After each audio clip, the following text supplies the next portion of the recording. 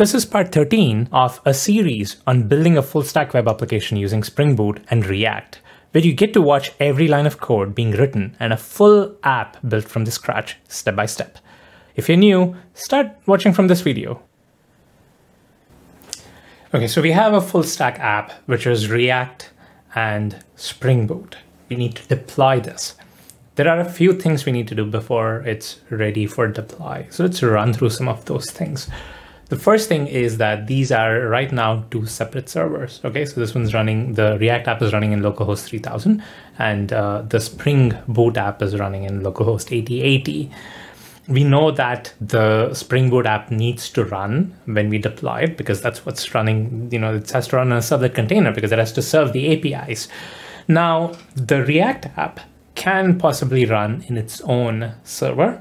But now the thing I'm thinking of is, since I have a Spring Boot app anyway, why not have that Spring Boot app host this as well? Because when you build a React app, what you're going to get is basically HTML and CSS assets. Okay, so here's what that looks like. Now, let me build this thing.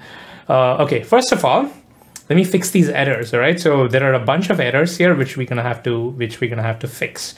So let's do that. So let me kill this thing here, and let's do a yarn build. And you're going to see it generate a bunch of HTML and CSS and JavaScript files into like a dist folder. Right? So it's creating an optimized production build. Okay. And when it's done, you will find this build folder over here. You see this? This is the build folder with everything ready. Okay. So we have this HTML assets, which we can put into our Spring Boot application and have that connect to that API directly so that we can just have one app which runs. Okay, that was one of the advantages and one of the reasons why I decided to build both of them in the same repo. So I don't have to do two different deployments. I can basically do one deployment with one inside the other. So let's get this application deployment ready. So it starts with first making sure we don't have any errors and warnings. So let's do a clean check of that. I think it's an important thing to do. So if you go to the errors here, so you see here it says compiled with warnings. So we're gonna have to fix those things. So I'm gonna do that quickly. Shouldn't take a lot of time, but it's good to have like a clean no errors thing here. So all these things are not used, so I can delete them. All these things, it kind of shows in light color in VS Code, so that's helpful. Match small card is defined but never used in the match.js page. So let's actually clear that out as well. Match.js, match small card. You see here, this is slightly light in color, so I'm going to remove that as well. Another thing that you'll notice is when you load the page over here and look at the console, you might see a few errors over here. Okay, so here are let's go to the console here. So you see here, this one is, let's reload this. Okay, so all the warnings are gone, but you see there's an error here. It says each child in the list should have a unique key property. What does this mean? This is usually the case when you have things, going in and out of stuff, right? Something gets added, something gets removed. Well, what this is saying is when you have something which is looping, right? And you have multiple copies of a DOM rendered in your page, you need to make sure each one has a unique key property so that React can distinguish one from another. Okay, so here is what it's talking about. So here I have team page where I'm rendering this match small card multiple times. Now this is getting rendered multiple times, but there is no way for React to track one versus another. It doesn't know what is the unique key for it to say, hey, this is one match small card versus another match small card, okay? It just cannot pick based on the team name because the team name may not be unique. So you need to tell it, hey, this is the thing called the key, and this particular field is unique, okay? So the way I do that is by picking, is there something on match? There should be a match ID, right? So let's find out.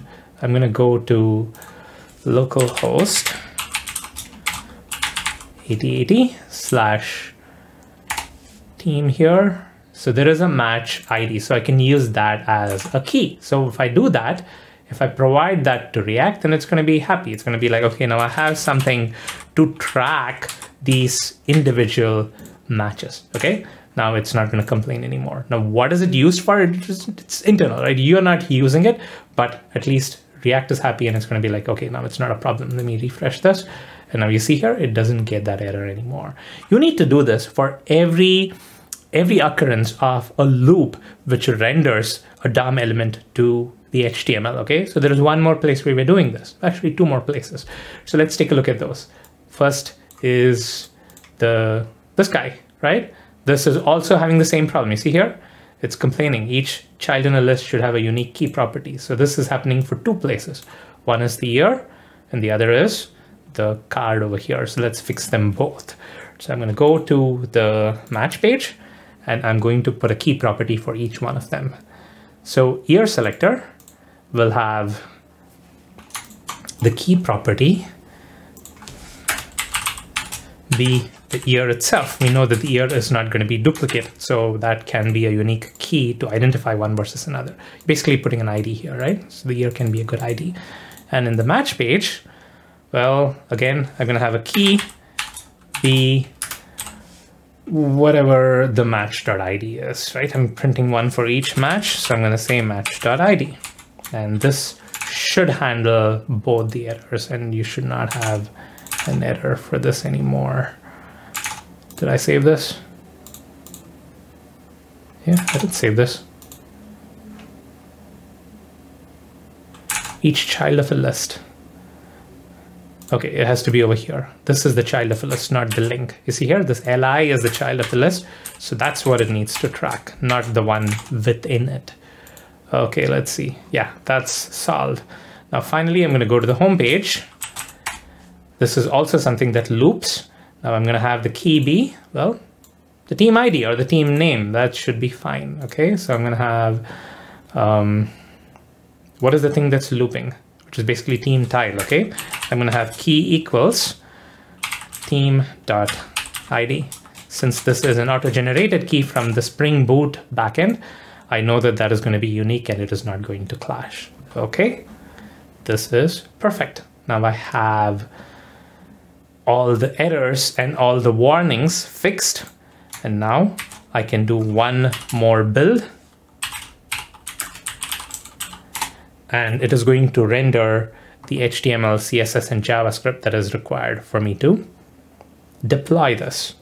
Now, what does the Spring Boot side look like? How do I deploy on the Spring Boot side? Okay, so I'm going to go over here. So this is, we are in the Spring Boot folder, right? So that's kind of like the root here. So if I look at IPL Dashboard, this is basically the root of a Spring Boot folder with the Maven package over here.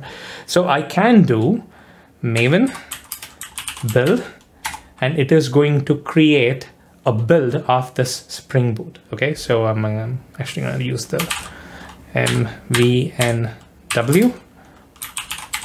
I think I might have to specify the batch. Let's see. Yeah, okay.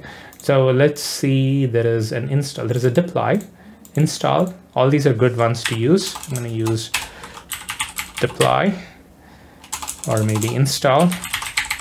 Build is for the React side of things. For Maven, you're going to have to install. This is what happens when you do both at the same time. Full stack development, you end up confusing one with the other.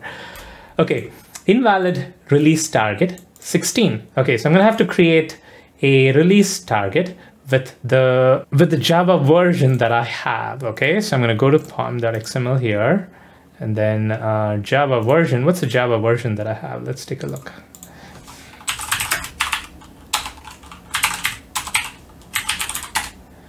I have Java 15. So let me make this Java 15.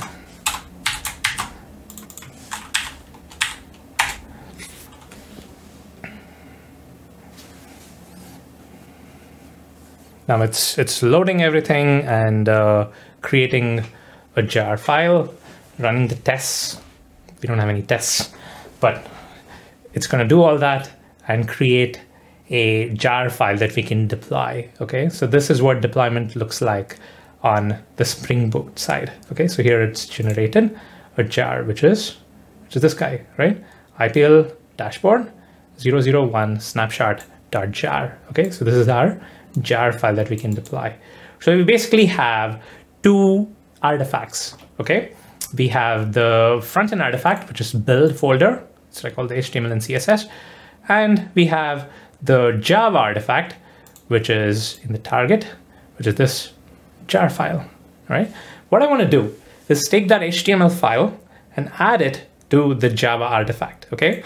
If you look at our Java, server, right? Our localhost colon 8080, this is what is our Spring Boot side of things, right? If you look at localhost colon 8080, hit enter, you get an error page because there is nothing mapped here. What I'd like to do is when you hit this URL, load the React frontend app, okay? And that's gonna make a call to the APIs from there on. So the Spring Boot is gonna serve both the React app at its root and then the APIs at their different API locations, which is what I want.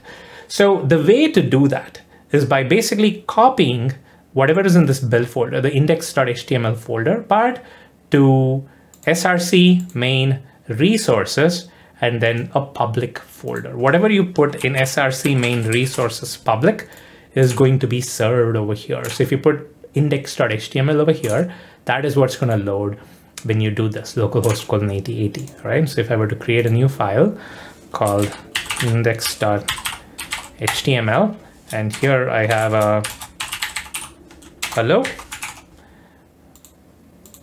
I might have to reload this.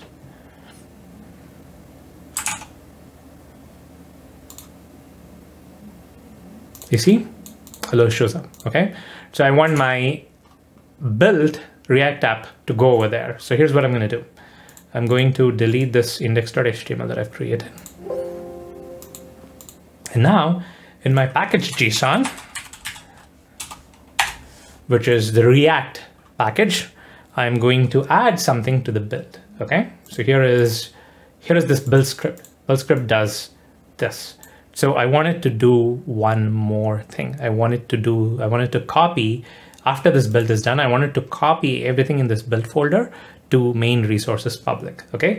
And I do that by using xcopy because I'm on Windows. This will change, it's gonna be a CP command if you are on Mac or Linux.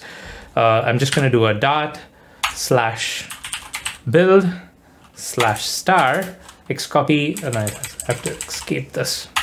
./build/star. So everything inside the build directory needs to go to, have to go one level up, /, and that's going to go to over here. And now I have to go to main resources. Okay, I'm going to go to main/resources/public. And I'm going to have it copy everything and with a /s and a /y to say, don't ask me for confirmation, just copy everything automatically, okay? So now notice what happens if I run, if I go to front end, src/front end, and now if I do a yarn build, it is going to run the build, and it is also going to copy those assets into src main resources public, okay? So what I'm doing here is basically running an xcopy command. It's a Windows command. This can be, something else. For other operating systems, it will be a CP command for, Unix and Linux and Mac operating systems. But I'm saying copy everything from this build directory. These double slashes are for escaping. The slash is an escape character, so I need double slashes. So it's ./build/star to /main/resources/public, and then /s/y to kind of copy the whole thing and without asking for a prompt.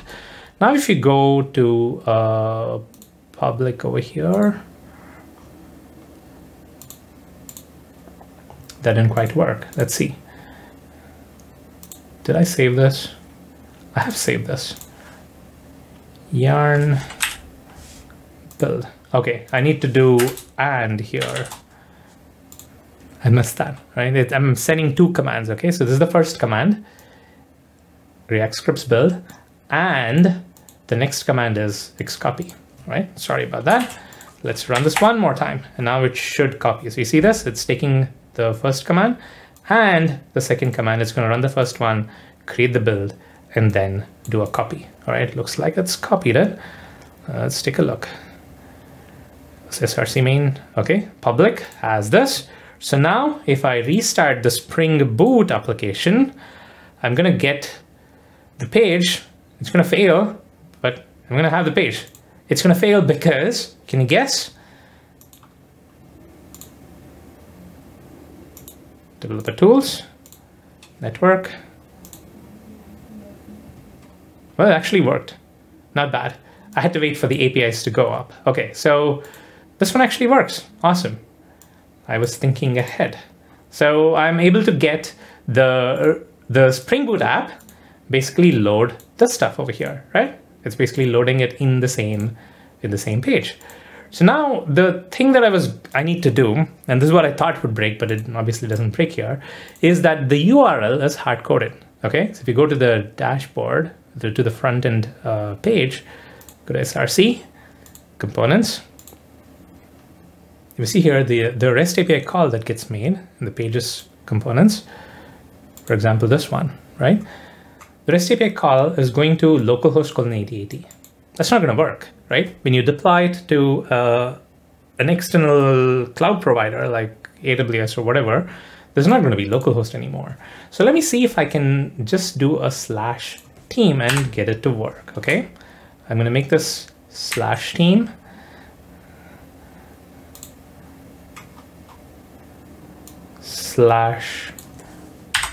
/team here. And then team page is going to be /team. So it's basically going to take the place where it has loaded it. Okay, so let's try this and see if it works. If not, we might have to set up like a config where we specify the URL.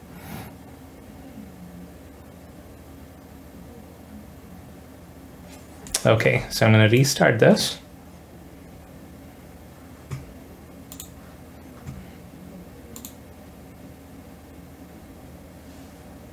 Well, okay, this is the other problem that we need to fix, but I think we can do that. All right, so this seems to be working fine, all right? So just by adding a / fixes it. It's basically looking at the route at which it is deployed. So wherever you deploy it, it is going to look up the team for that thing, okay? The thing to remember is that when you're developing it, it is going to be a different thing. So you will need to change that thing there, okay? So we can create like an environment variable and set that there. Let me actually do that so that it's easy for folks to develop when we do this. Okay, so I'm going to go over here to the env file .env, and I'm going to set one more property here. I'm going to call this React App API root URL equals. And this is going to be http://localhost:8080, right? So this is going to be only in development, okay? When we are doing an actual production build, then this is going to be empty. And over here in my components, I'm going to use this. I'm going to do process.env.reactApp API route, right? That makes it a little bit easier to manage these URL changes when we do this. Okay, and I don't have a / in my env file, do I? Yeah, I don't have a /, so this is perfect. Okay, so this is going to be fetching from over here. So there's going to be process.env.react app API root URL. You can also create like a separate service which creates this this URL and can have this be a reusable function, but that's fine for now. Okay. When you're creating your React constants, make sure it's a React app _. Okay. Otherwise, React is not going to read it. Whatever you put in your env file, the constant name should be React app _ React _app _ and then whatever else. Okay. Otherwise, it's not going to work. All right, match is also going to be the same thing. I'm going to put this over here. and it is going to fetch that data, and then team is also going to be this thing. Okay, I think this is the way to create a comment.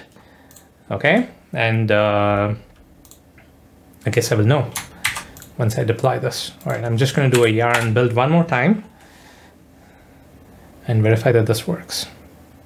So when you're developing, what you need to do is comment this one or remove this line and then add this line. Okay, I'm going to restart my Spring Boot server and verify that this works.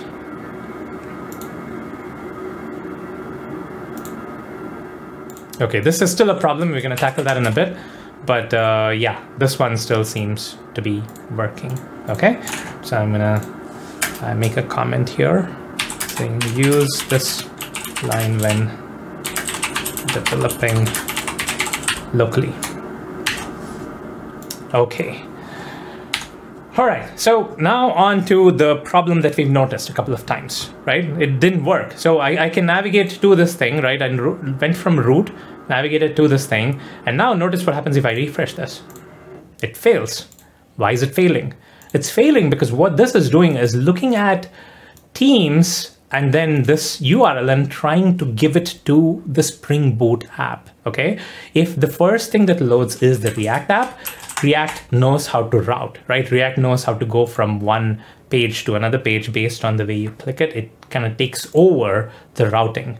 But when you refresh, the first request is always going to go to Spring Boot. I mean, Spring Boot is going to be like, okay, is there a Teams there? There's nothing in Spring MVC controllers, you know, in the Spring Boot app to handle Teams. So it's going to be like, yeah, there's an error. Okay, we don't want that. So there are a couple of ways to fix it.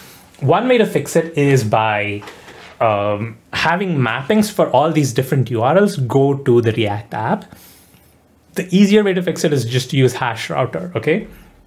When you use a hash router, what happens is you get an additional hash over here, okay? You get a hash in the URL. And now this is going to ensure that whatever you put over here is going to go directly to index.html. It's still going to be localhost :8080. That's it. And then anything after this is going to go to React. Now, if I hit enter, you notice it's going to go to the React page. Okay. So if I use hash router in React, it is going to look at the rest of the URL after the hash, and then it's going to do whatever it needs, right? It's going to do the right thing. So using a hash router is fairly simple. I'm going to go to app.js, which is where I have the browser router. I just need to change this to hash router. Okay. And now it is going to, it's going to do the right thing. I'm going to do yarn start to run this locally. Of course, this is going to fail now, but you'll get the idea. Yeah, it's going to fail, but you notice here, there is a slash over here, which is what we want.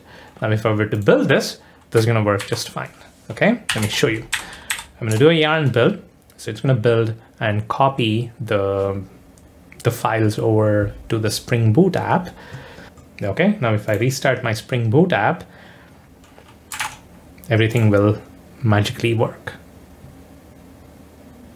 All right, let's refresh. Okay, now you see this? It's picked up the hash and it's still working. I can refresh and it still works because the root is going to the React app. Even this one I can refresh and it still goes to the React app. Okay, this is what we want. So this is an easier way to solve the problem if you're really picky and you don't want the hash there, but then you're gonna have to configure your Spring Boot app to say, hey, any URL that fits the React route needs to respond with the React HTML. Okay, and then the React app again knows what to do when you load that app for that URL. All right, so now I'm going to run the Maven install one more time, and let's deploy this. Okay, let's deploy this to AWS.